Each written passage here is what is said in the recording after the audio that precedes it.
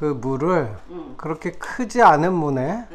이게 무슨 청무라고? 청무인데 동치미 무요 이게. 아. 원래. 그 물김치 담는 거야? 예, 물김치. 풋고추 갈아서 하고 붉은 고추하고 이제 밑장에 딴 고추가 있어. 그러면 이걸 담으려고 일부러 삭히는 사람들도 있어. 고추가 생겼으니까 또 그렇게 한번 담아본 거야. 동치미가 아니고 풋고추김치라 그래 원래 시골서는. 근데 이걸 어디를 다듬어?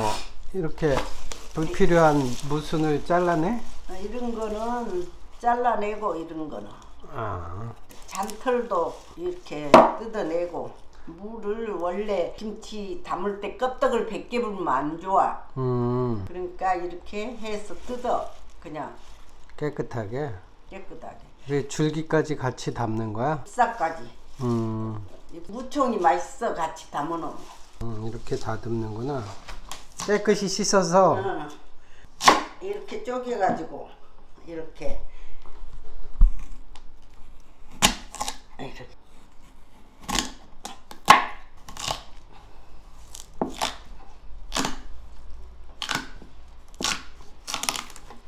네 등분 하는구나. 절이는 거야? 한 통만 담으니까 얼마 안 돼. 냉장고가 좀 넓기가 있네.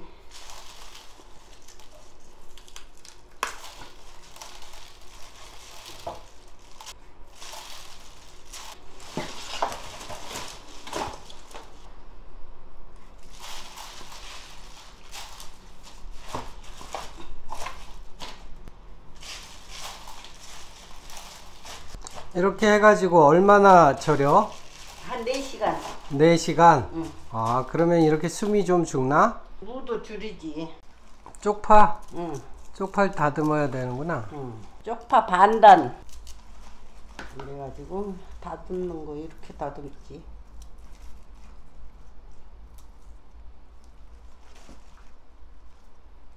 갓 한 단, 쪽파 반단 그렇게 들어가.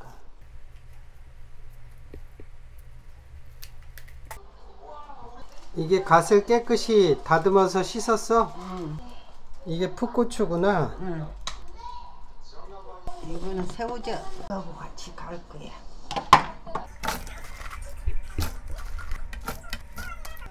이걸 다듬을까? 넣고. 풋고추하고 육젓을 같이 갈아줘. 넘치지 않을까?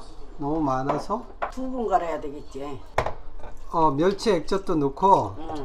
이따 여기 있기 때문에. 넘칠까봐. 넘칠까봐. 나눠서 갈아? 나눠서. 아, 이걸 굵게 갈았구나. 살짝. 아주 곱게 갈면 안 돼. 양파도 갈고. 양파도 같이 갈고. 밥도 갈고. 죽 안 써도 되는구나. 아까 멸치액젓 남은 거. 홍고추. 절반이. 그러니까 절반 부술게. 물을 잘 안 갈아지니까. 여기다 절반만 부었어.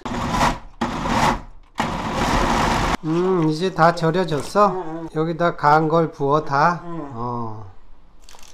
아까 풋고추 당한 거에 거기다 빨간 고추도 조금 절반 넣었어. 물을 금방 하나 한 거요. 아, 헹궈서 넣는다고?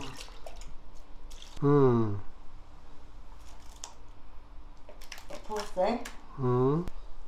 마늘? 마늘.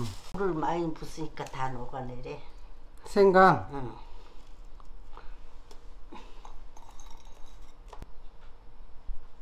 아, 물을 넣는구나. 물김치. 아까 물이 전부에 3개 들어갔지. 4개. 그 다음에 그렇게 섞다가 물김치라 좀 쉽네. 그냥 이거 담으면 돼. 이제 간 맞춰서. 여기 매실 좀 넣어야지. 매실끼리. 한 그릇 반. 반. 큰 컵이야 그거. 왜냐면 물이 들어가니까 웬만하면 부숴야 돼. 이거. 간 봐야지. 됐어. 간이 맞아? 결국 간을 젓갈로 맞추는 거네. 젓갈로 맞췄어 지금. 그리고 이제 물도 붓고 간을 맞춰서 이제 파. 적기 넣어야 돼. 이제 이걸 한 번에 이거 해가지고 물김치니까 이렇게 들어가야 되고 갓도 그냥 이렇게. 이것도 길이 그냥 길게 했으니까. 갓도 길게. 이래가지고 잘 섞어서 익히나? 익혀. 이렇게 익혀서 먹어. 이게 맛있지. 응? 맛있다고 또 담가걸. 너무 힘들어. 네. 김치 담그기가 너무 힘들어.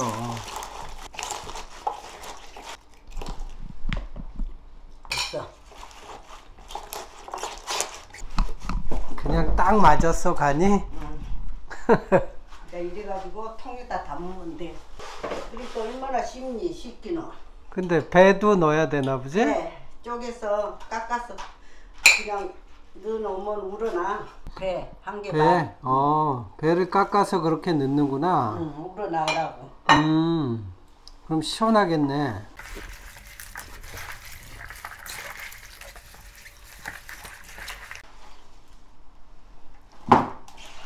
그래가지고 통에 담아놔.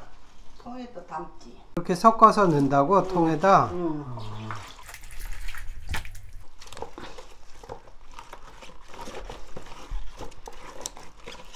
그래가지고 이렇게 파하고 갓하고.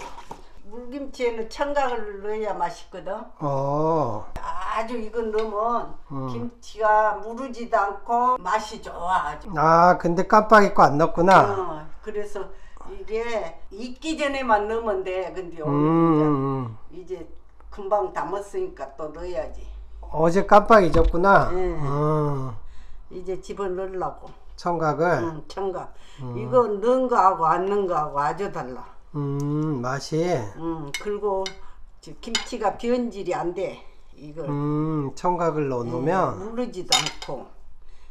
우리 저 배추김치도 다 담아 청각 넣었잖아. 이거 많이 넣으면 많이 넣을수록 맛있어. 그럼 청각을 그렇게 물에 불려서 잘랐구나. 물에다 이제 불려가지고 그 뻘물을 그 왕소금으로 착착 빨아가지고 뻘물을 싹 빼. 여기도 청각 비싸. 이 정도로 사도 거자 10,000원은 줘야 돼. 그래도 이걸 넣어야 맛있구나. 넣어야 맛있어. 됐습니다. 이렇게 해서 푹 익히면 맛있겠네. 아주 맛있지. 안 맛있으면 아들 보고 먹으라 소리도 안 해.